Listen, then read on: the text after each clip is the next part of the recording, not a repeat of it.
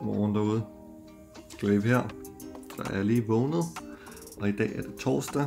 Det er den 3. december, og i dag er en rimelig vigtig dag. Vi skal spille imod G2 senere i dag kl. 16:30. Klokken er 8:30. Jeg er lige vågnet. Rimelig trist vejr udenfor, men det er vi jo vant til her i december måned, så jeg tænker at lave en vlog i dag, og jeg kommer til at starte med lige at lave noget morgenmad.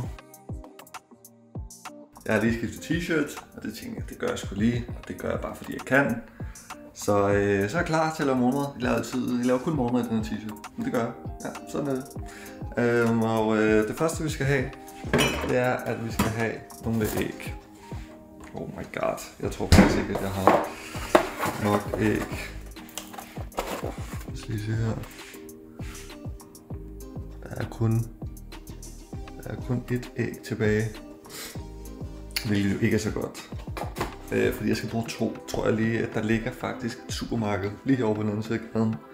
Så der må jeg lige hoppe over og købe kun et ekstra æg. Og så tænker I nok, kan man overhovedet det? Og det kan man ikke, så jeg køber en hel pakke. Helt sindssygt ting sker inde i supermarkedet. Skal I lige se her, hvis jeg kan vise jer det. Jeg får en pakke æg. Og så mangler der et æg. Er du sindssygt, hvor blev jeg sur. Jeg gik amok. Nej, det gør jeg ikke. Men jeg fik 30% på min bakke æg. Det var faktisk fint tilfreds med. Så yes, nu er det oppe og lave morgenmad. Hej hej. Sådan der. Så venter vi på, at vandet koger. Og i mellemtiden kan vi lige sørge for, at det hele bliver normalt igen. Whoopsie. Skal vi have lidt havregryn ved siden af os. Og det har vi i skabet her. Ja. Bum. Og så skulle de jo gerne ikke flække.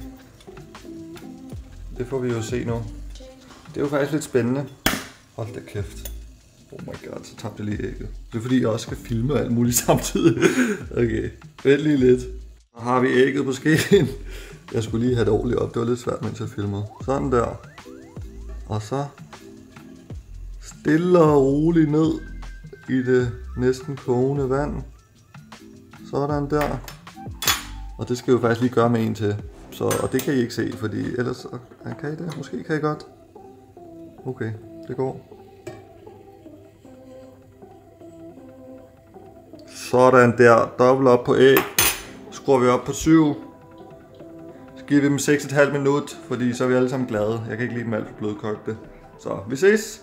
Så er morgenmaden færdig, og det blev til 2 æg. 30% rabat.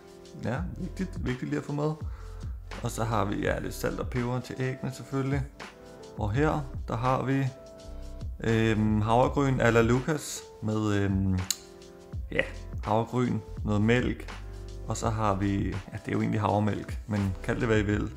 Og så har vi æbler, og så har vi blåbær, og så har vi mandler på. Det smager godt.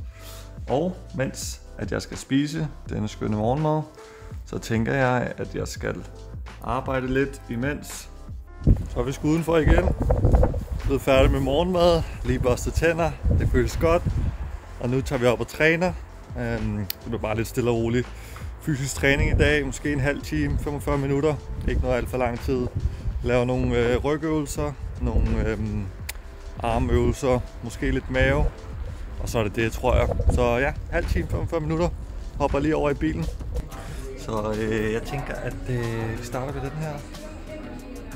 Laver lidt rygøvelser. Stille og roligt, 3x10.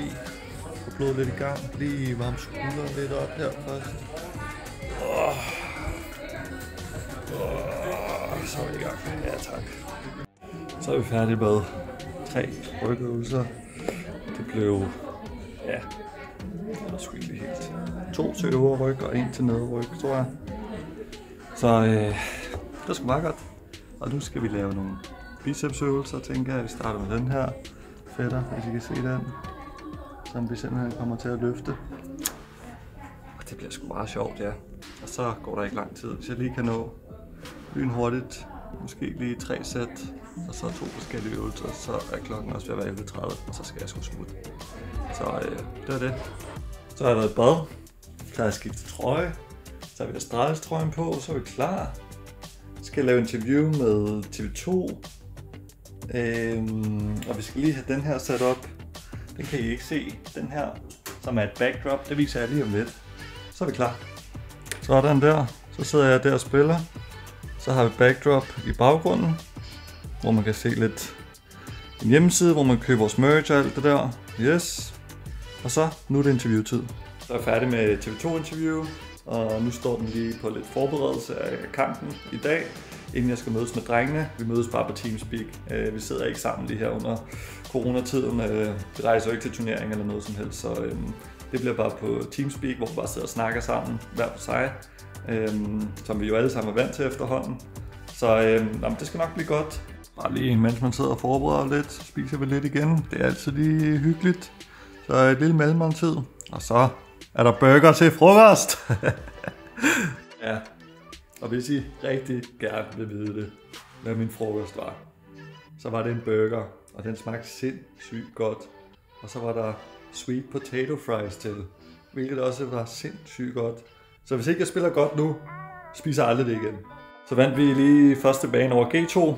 Det gik super godt. Jeg spillede selv en rimelig god kamp, og den blev meget tæt. Vi vandt 16-13, men heldigvis så vandt vi. Og i mellemtiden, der er Sandra kommet hjem, som er min kæreste. Og så har vi en lille hund her, som er svigermors hund, som vi passer en gang imellem. Så han er 16 år gammel, og han sover hele tiden. Så det er bare perfekt. Det er luksus. Så vandt vi sgu 2-0 over G2. Sindssygt fedt at spille den der kamp der. Så magisk spillede en hjernedød god Inferno, og vi vandt i overtid. Jeg tror, vi var foran 11-4 til at starte med. Og alligevel så endte den i overtid, og jeg spillede faktisk ikke lige den bedste kamp. Jeg spillede godt på første map, men på anden map, der var jeg ikke lige helt tilfreds med mig selv. Så men det er jo, hvad der sker. Altså, når man vinder, så kan man ikke være utilfreds lige meget dog. Så ja, nu står den lige på lidt clementiner. Og så tror jeg faktisk, at Sandra hun er i gang med at lave mad ude i køkkenet. Må lige se noget. Ja. Ja, hun står og laver noget salat. Jeg tror, vi skal have frikadeller. Og det her, det er altså Sandras frikadeller. Og de her to nåede hun også lige lave, og så fik jeg lov til at lave den lille creme her. Og så vil jeg altså til slut bare lige sige tusind tak, fordi at I så med derude. Det var sindssygt fedt lige at kunne vise jer, hvordan det var at være gla1ve på en turneringsdag, især her i coronatiden. Så jeg håber, I fik noget ud af det. Jeg synes i hvert fald, det var meget sjovt. Vi endte jo med en sejr, det var det, vi håbede på. Så jeg er rimelig tilfreds, og ja, nu er det bare med at gå hele vejen.